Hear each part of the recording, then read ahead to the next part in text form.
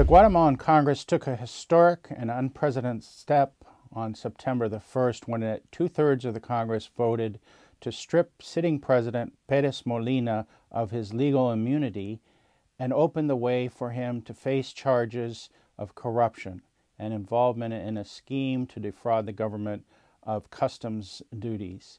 This is important because it's the first time a sitting president has faced such charges and will have to go to court to defend himself.